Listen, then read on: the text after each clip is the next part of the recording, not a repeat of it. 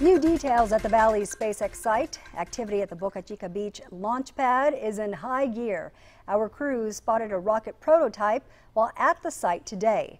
Channel 5's Daisy Martinez is in the Cameron County newsroom with more on what's in the works. Elon Musk took to his social media pages this holiday season to upload pictures of the construction going on right now at the Boca Chica Beach site just outside of Brownsville. Pieces of what he's calling a stainless steel starship are taking shape.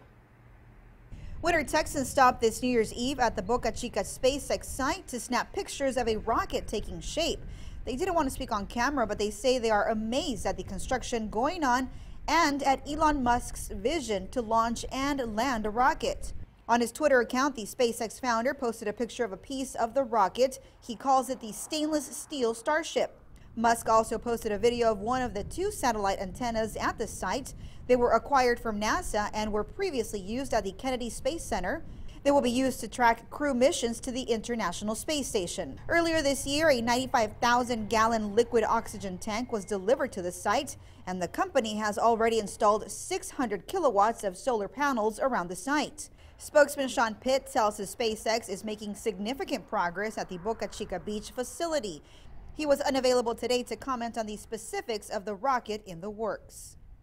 Despite reiterating a 2018 launch from Boca Chica Beach, SpaceX was unable to meet that goal. They are now hoping to test this rocket sometime in 2019. From the Cameron County Newsroom, Daisy Martinez, Channel 5 News at 6.